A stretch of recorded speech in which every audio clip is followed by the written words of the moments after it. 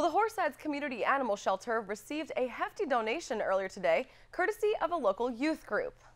On the 13th, we were able to actually raise for you $1,154. Oh my gosh! Oh, bless all of you. Yeah, like I said, when is the next one? The Horseheads Wesleyan Church Youth Group presented a check of $1,150 to the Horseheads Community Animal Shelter. The money was raised at a spaghetti dinner fundraiser last month, where more than 200 people came out to support. A representative from the shelter says the money will be used for the animals' medical expenses, as well as extra resources and supplies. This donation comes just as the shelter is gearing up for its official reopening this weekend.